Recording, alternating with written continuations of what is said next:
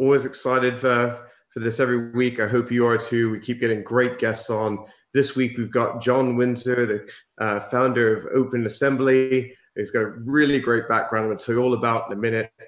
For those of you that are logging in for the first time to watch, or for those of you that log in every week, forgive me while I give you a quick reminder what we're all about. I think there's a lot of shows out there, interview series that really focus on people's greatest successes. They focus on their triumphs. They focus on those moments where they get to kind of shout and give high fives and pat each other on the back, or in some cases pat themselves on the back. What I love about Ship is it's a moment for entrepreneurs and leaders and business executives and some people with some really great journeys to take a moment and go, you know what, not every moment in my career was perfect. We call those moments Ship moments. Welcome to this week's episode, and I look forward to introducing you to John in a moment.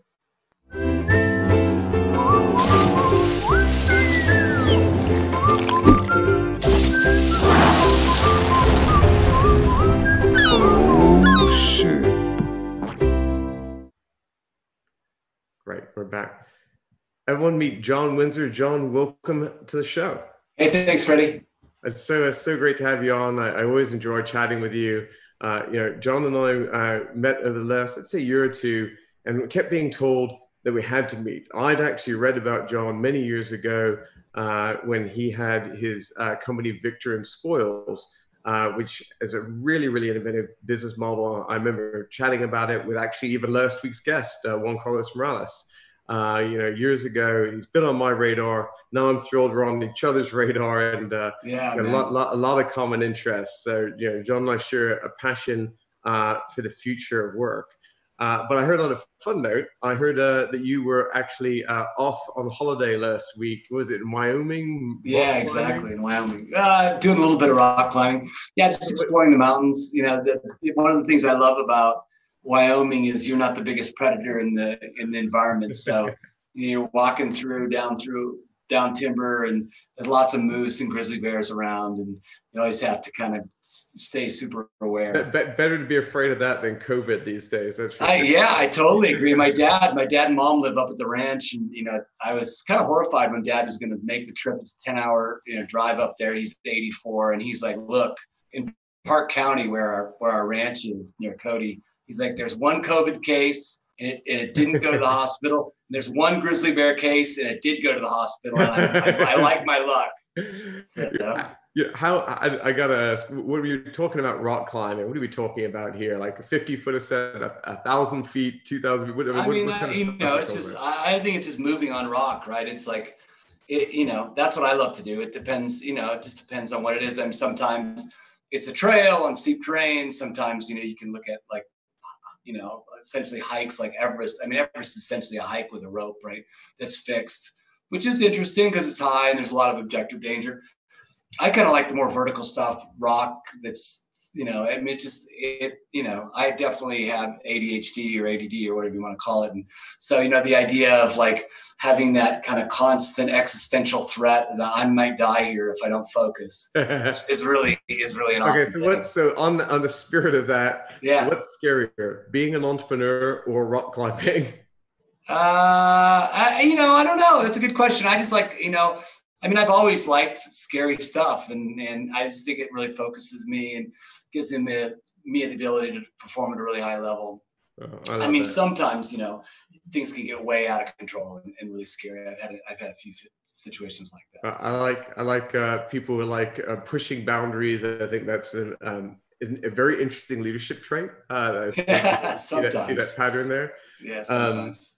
Reflecting on a little bit of your career, you and I were both in the agency world in the kind of traditional sense at one point. Right. When you were over at Chris Porter and Bogusky, I was doing my thing in iChameleon. Unfortunately, we never got to meet back then. But then you tried something, I think, very disruptive with Victor and Spoils. Would you mind telling the audience a little bit about that and what you were thinking about, and what year that was, just to kind of set? About a decade sure. now, isn't it? Yeah, it's more than a decade. So, you got to go back a few years, right? So I started I bought this magazine out of bankruptcy called Women's Sports and Fitness. And we had a bunch of really athletic women that were our readers. And one of the things that was really crazy is that, we knew that the market needed to get to these kind of early adoptive women athletes that kind of led the perceptions of the rest of the marketplace. But yet we knew that brands had a lot of money to spend, but by the time all these, these things were intermediated, agencies and marketing research companies and all the intermediaries, we got just a drip, for the audience. And so when I sold Women's Sports and Fitness to Condé Nast, I kind of thought about this idea of, co-creation. I coined that term back in a book called Beyond the Brand. And that's what early kind of open talent was taking this group of early adoptive consumers and putting them at the top of the funnel to do strategy and product innovation for companies. So that's kind of how we got our start. And then Crispin, this guy, Alex Boguski, came to Boulder and we were riding bikes together. And I was going to sell my agency to Kantar, to WPP. And it was going bad. They were really financially oriented. And, I had actually, just as a side note, I had a really bad experience with an agency before. And so I went at Radar Communications, which was the name of my strategy and research company. I kind of told everybody, I'll never work with another agency, only brand direct, right? Mm-hmm. They suck. They're horrible. And so anyway, I met Boguski, we were riding, and he was kind of, we got to know each other pretty well. And he's like, well, let's merge companies. And I'm like, dude, I hate ad agencies. I will never work for ad agency. I want to destroy ad agencies. They're stupid. And he looked at me, long silence. He was like, that's awesome. I want to do the same thing. Let's do this. And so we combined efforts and went on quite a good run. So I think when we combined, there were 40 of them and there were 14 of us. And a couple of years later, there were 1,200 of us. And we won a bunch of business, become creative agency a decade. And when we did that, we were doing a lot of work and we didn't have enough talent. So we decided to do, as creative agency a decade, we decided to go crowdsource some creative on a platform called CrowdSpring, which really blew up the industry. And Alex looked at me and said, oh my God, look at all the good talent that came to work on this project. The whole model of agencies is going to blow up. And so I was super intrigued with that, and then Alex and I went to Miles Vidal at NBC and said, we want to build an agency like this. And Miles was like, there's no way, it'll totally destroy our financial, like our proposition, our business model. And so I went off and did that, and Alex decided he wanted to just stick in. He was the big dog and getting paid the big bucks, and decided he'd stay around NBC and didn't want to take the risk. But the victors and spoils, the concept was that, they're in any agency, right? There are a few people that have great contacts that can actually do great creative curation from the rest of the agency. They can do great strategic curation. And my question was, well, that's the important part of an agency, right? The ability to work with the clients, come up with strategies, lead creative. But the rest should just be the world, right? It's like, why not do that? And so there were 3 of us in the garage, and Stuart Elliott was nice enough to actually help us launch with an article in the New York Times, a half-page article. And literally that night we had 1,000 people join our crowd, and Dish Network gave us $5 million worth of advertising. And we woke up in the morning, we were like, wow, we've got our real business. So it's kind of a crazy, I love the best businesses are always the unintentional ones, I think, on some level. I think that's awesome. Yeah. I was talking about today on the call, I think you heard, like, that we were on together, is like, one of the things I love about the entrepreneurial journey is, like, to me, the goal of an entrepreneur is to really figure out what wants to happen in culture. And then your job is just to help it happen, right? Like, how can you use your unique strengths to kind of push that along? And so yeah, Victors and Spoils was a crazy ride. And, I didn't do it very long because I think we were operating for like 16 or 17 months, more because, this crazy cat, David Jones from Havas, I was at TED and he kind of challenged me. He said, hey, yeah, you're great at throwing rocks at the glass houses of the holding companies. But what happens if I give you the keys to Havas to let you reinvent that? Like, why don't you come do that with me? And that seemed like, as an entrepreneur that wants to change culture, that seemed like way too good of an opportunity to how hard was that out of interest? Because I think there's so many incentives built into the agency model that, especially when you're looking at a company that size, that like de-incentivize collaboration and there's the silos and so on. Was it possible? I'm sure you made an impact because that's just the kind of guy you are. But was that pretty hard, or is it still? Do you think it's possible to really shift a model like that? I don't even know. I mean, today I think it's easier, but back then, I thought, I'm always way too much of an optimist, and David was way too much of an optimist. I totally misunderstood the whole situation, and people were calling me. I mean, there was a pretty famous HBS case study on it, and one from France calls me the sorcerer's apprentice, that I single-handedly was ruining the ad agency business. And the COO at the time, on video, these are all on video, right, captured by Harvard. The COO said, "Oh yeah, that kind of open talent stuff, sort of like 100 monkeys. You give 100 monkeys enough time, they'll come up with something."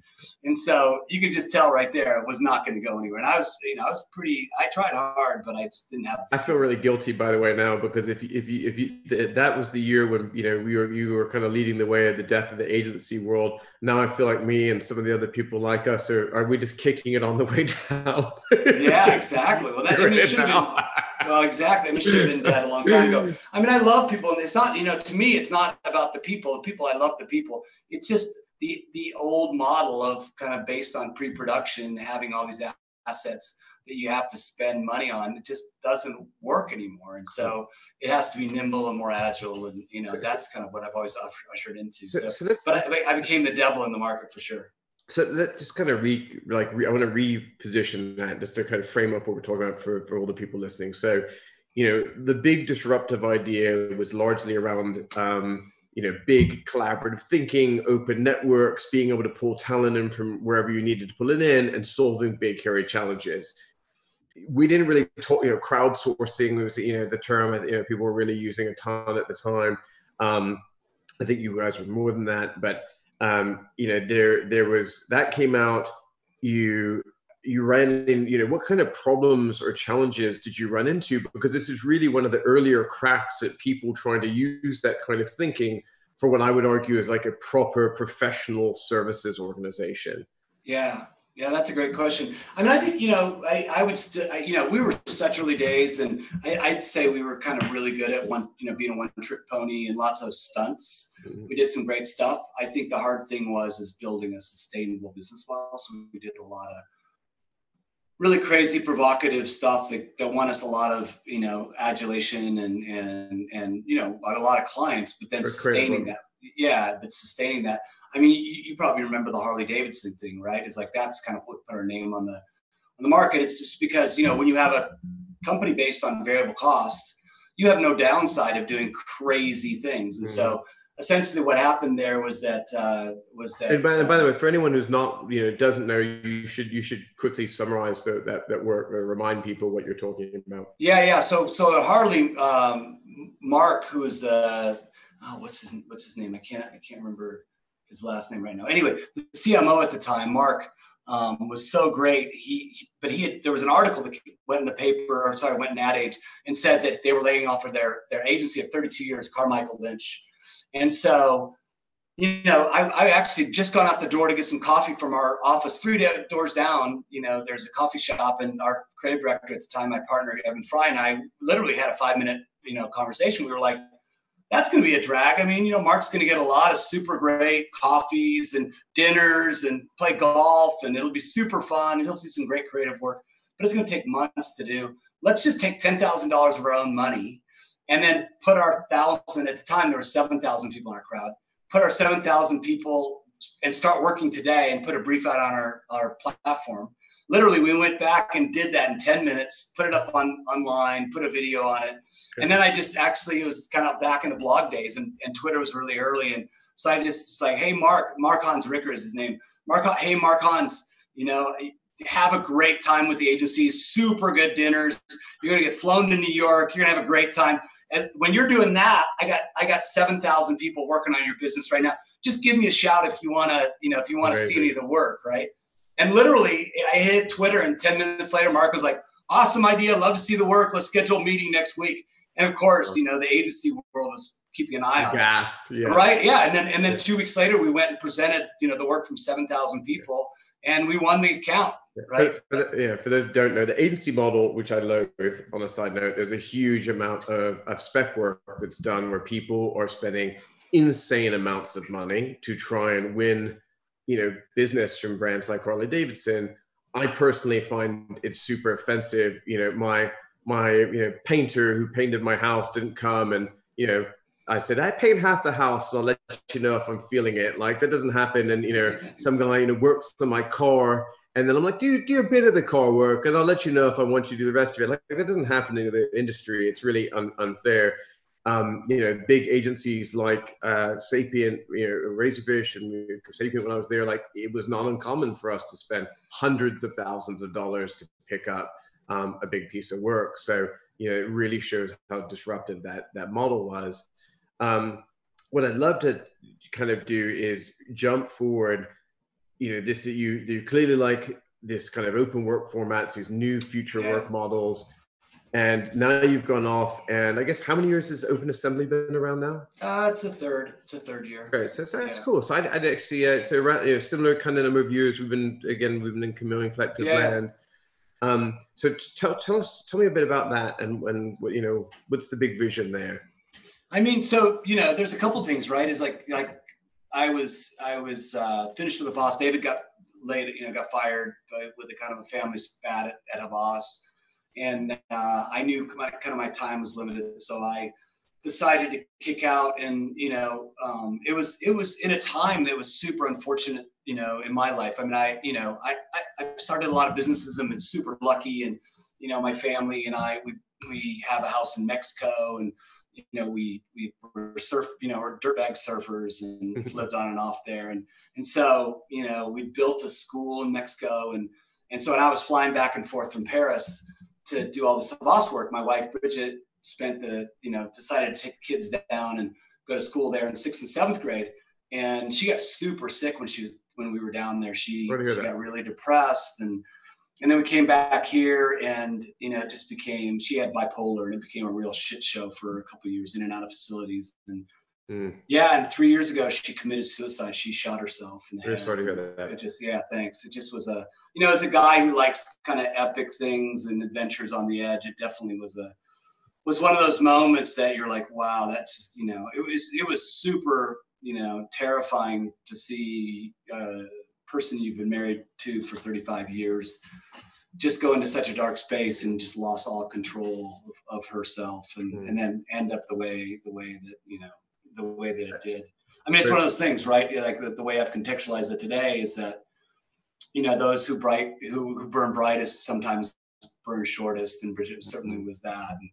And so, the end of, Havas was probably pretty good timing, because I got a chance to just dig in and help Bridge out as much as I could, and just rediscover. I've got a couple boys, and, really trying to help them think about what that meant and how to get beyond that. But I also started hanging out with the guys at Harvard, and what happened was that Kareem Lakhani had built a new lab called the Laboratory for Innovation Science at Harvard, and the lab is actually started as the NASA Tournament Lab, which kind of started the whole open innovation workflow at NASA. So they, at the time, they'd done 400 or 500 projects at NASA and really figured stuff out. And so it was really an honor to go in there as executive in residence and help them build the lab and be at Harvard. And, I'm a dirtbag surfer and climber. Like, it's so strange for me to go hang out in the halls of Harvard Business School, but it's cool, man. It's super fun. And, it's been really, really awesome. So learned a lot there. And then essentially about a year and a half ago, and we had Open Assembly, but it was more like a little consulting gig. But about a year and a half ago, we had a conference at Harvard called the Crowd Academy. And the Crowd Academy was just bringing together the best thinkers in this open talent space. And essentially what happened out of that is Diane Finkhausen used to be at GE, and Steve Rader from NASA, and Balaji Bandili from Deloitte, and myself, we all looked at each other and said, this is super cool. We didn't even know. It's like finding your long lost tribe, right? All of a sudden you see somebody, you're like, holy crap, you're doing the same thing I'm doing. We need to share experiences, all the pain I've had, you've had. So we came together as a group, and we've been building kind of Open Assembly it's much more than just a consultancy. And, now it's really more of a community. We've built this big community around future of work. And, one of my big concerns in this period of my career is that, hey, 42 million people are unemployed in the US, and 40% of those people economists estimate that they might not go back to work because of technology advancements, because of, categories of businesses going out of business. So if that means there's 19 million people without a prospect of a job, like we've got to really rethink what work is, right? And on top of that, one of the things that's really interesting to me is like the work we do every day, the video calls, the amount of time we spend on our computer, the actual work product is all digital. Yet the way we're organized is really organized in an industrial age organization. It just doesn't go together. So to me, we've got to figure out new ways of employment. And one of the big issues is right now, for many companies, employment is pretty a binary thing, right? Either you're an employee or you're a vendor. And those are two different systems, the HR system or the procurement system. There's no middle ground. There's nobody inside the company is trying to define tasks they need to get done and then finding the best talent to do those tasks, whether it be for an hour, a day, or a year. And that's kind of that flexible work schedule needs to be invented that's more aligned with kind of our digital economy. One of the things I love about this, and full disclosure, I'm part of the Open Assembly community. I join the weekly calls and get to chat with when I don't get it screwed up my schedule anyway. I get to chat with all these other people that are like-minded, but not totally like-minded, and that's what's so interesting. And what I mean by that is, you're seeing people that are talking about the future of work from, let's say, the big enterprise space, right? And maybe someone from the group is from HR, and future work to them is about scalability and adding more people in and gig economy type stuff. And then, another future work person in Open Assembly, maybe coming from NASA or something like that. I had a great chat today with a guy from NASA, which was just super interesting. It could be about innovation, and it could be about the way that you communicate and the way that you collaborate. Another group of people, and this is kind of stuff that I find myself thinking about, is what is this in terms of the way that you live, the way that you work? It's maybe finding, for some people that are uber talented with well-established networks, finding work isn't actually the hard part. And doing that work in a way that makes you happy, in a way that delivers quality, in a way that you don't feel that you have to give up a lot, because there are a lot of nice things about being part of a big company. Yeah, sure. There's scalability, there's community, there's infrastructure, there's stuff. I like to refer to it. There's all this stuff that happens for you at a company that a lot of people take for granted until they're not at a big company. And so, having all that infrastructure there is really important. And frankly, the other one that came up today that I think is really interesting, certainly to me anyway, in how do you facilitate trust when everything starts to become more of a network and it's more individuals, and some of those things, people are unknown individuals, people that you don't have a direct connection with. How do you say, this is someone I can invest in? Bigger companies have reputations, but individuals frequently don't. And I don't think any of us want to get rendered down to a 5 or 10-star rating. And so what does that look like? And so this is all the stuff that, the Open Assembly crew has been chatting about. When you and I got connected again recently, I felt like I've been talking about this stuff and thinking about it, for whatever 3 or 4 or 5 years now. And it was really neat to find a group of other people that I felt like had also been, frankly, looking for someone else to chat with about it. So today they were actually talking. Now you guys are really, so you, however you want to look at it, Open Assembly is now at a point where it's like defining a proper manifesto and a vision for the future. That's pretty exciting. Yeah, it's super fun, man. I love it when you get to a point in a company or in any kind of idea, in a movement, I guess we would call it. I think a movement's a better term for it. No, totally. But it's you go from push to pull, right? And that's just happened in the last few weeks. So it was interesting to me that we had these private members-only calls before COVID, and then as COVID happened, the group just kind of said, "Hey, let's start having these calls open, and let's do them weekly, and let's let everybody in," and it become magical. And really, it was a kind of, I think today was a tipping point. There's a woman that called me right before the call, just kind of out of the blue. I mean, she called me a few days ago. We had a half-hour call set up, but she's the director, or the executive director of Adecco's foundation based on the future of work. So they do all these work globally. Adecco's the largest employment company in the world. And so it was really amazing. And, we just had a nice chat, and obviously very different space. And, because they're the most traditional of all traditional companies. And she came to the call today and she was like, oh my God, I didn't even know this existed. This is unbelievable. I can see the future happen right now. And, in these words, and it was super fun to see that, right? This alchemy of like willing people from the past, willing to reinvent their companies, or at least try.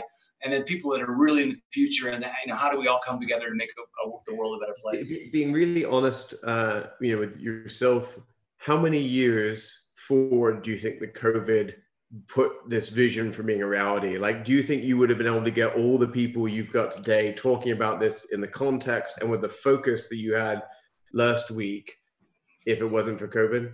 Yeah, no, I totally, I think COVID was the accelerator. I mean, it's pushed things 5 to 10 years into the future. I mean, it's so funny, right? Because before COVID, the biggest issue we had as an industry was trying to convince people that remote work was, you could trust people.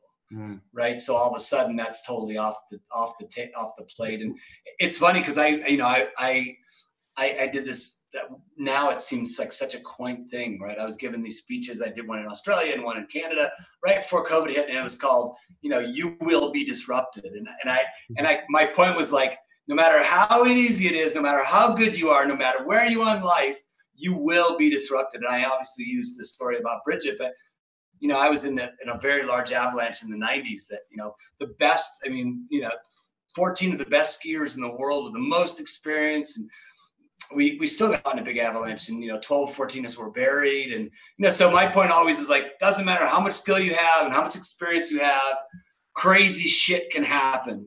And now that just seems so quaint, right? Like, yeah. Oh, shit. But yeah, exactly. Right. But before, like in December and January, it was sort of like, that'll never happen. Like, no way. I'll never happen to me. So. Yeah, we just put this white paper out called Into the Blue, a guide to the post-pandemic world. It is a 58-page white paper that like a bunch of the big thinkers in the company put together. We worked on it for months. And some of the chameleons that are focused on research, focused on doing some proprietary research for us. And one of the stats that came out was, and it was a good sample size, so meaningful enough to be relevant, was that 25% of everyone surveyed, so this was basically more obviously blend of workers and so on. 25% of people expected that they would permanently work from home at this point. That's a staggering number. It is. I even saw Google, just put out yesterday, they're integrating all their tools, but it wasn't the tech side of how they'd integrated all their tools. What I thought was interesting was that the way they told the story in the announcement, what they say, it was really about being able to work from home more effectively, remotely. It wasn't like, oh, it's integrated, so it's going to make you faster. It was a work remotely story. I thought that was like really leading into it, and powerful stuff. Yeah, no, I think we forget, right? It's like, those of us that have done entrepreneurial things and don't really rely on foot traffic, it's kind of an existential thing. You don't really, you kind of know it and it's there. But I have a buddy who's a restaurateur, and he has 2 restaurants right at the train station in Denver. And, I saw him the other day and he said, hey, what's crazy about his business, even though his restaurants are back open, is that the buildings right around his restaurants, he had 250,000 people going past his restaurant every day to catch a train in Denver, right? And now he has 4,000 or 5,000 people that go by. That's it. And he's like, that's what's going to happen in the future. Like Deloitte's decided not to put anybody back in their building. Several of the other companies downtown just aren't going to do it. And so, he's looking at, it's just, somebody just cut the water spigot off, right? And it means a radical reinvention. So because we're running on time, I want to ask you one final question. I had some great feedback and some nice comments, by the way. People were impressed with your story, and I've been watching on social media. If you had to give someone one bit of advice, they want to reinvent the way that they're working at their company. Let's assume they're not already a virtual remote company. One thing you'd say, try and do this. Yeah, it depends on where you are in the company, and assume they're a leader. Assume they're the leader. Well, I just think I think that's life, right? What I found in my most deepest disruptions, whether it's trying to like you go down in an avalanche and you're buried with a hand and a face out, and but your friends are all the way under the snow. Like, this is the moment, right? Like, every company is exactly in that position, and there's no other alternative, but you just got to move forward, right? You just got to do one step in front of the other and just do whatever it takes. And so I think in the context of reinventing thing, it's like, there is no wrong answer right now. Just go try, just fail. So my advice would have been be bold. Same. Yeah, exactly. Just get out there. Maybe that's a hopeless optimist in both of us, John. Yeah, exactly. Exactly. I want to thank you again for coming on our ship. Oh man, such a pleasure. Thanks so much. On camera, off camera. Always. Maybe one day we'll get to do this over drinks, hopefully. I'd love that. Have a great day, John. Sorry, Bob Morris just chimed in with a question, but we're out of time, unfortunately. John's going to run to another commitment. But thanks, John. See you later. Thank you, everyone that's tuned in. Thanks so much. If you want to follow us on social media, you can find us at Oh Ship Show on Twitter. You can follow twitter.com/chameleon. Follow us on Facebook, either at Chameleon Collective or Oh Ship. Follow us on YouTube, or frankly, follow me on LinkedIn at linkedin.com/IN/Freddie Laker. And actually, I love engaging people on LinkedIn Live. So it's a great place to subscribe and follow.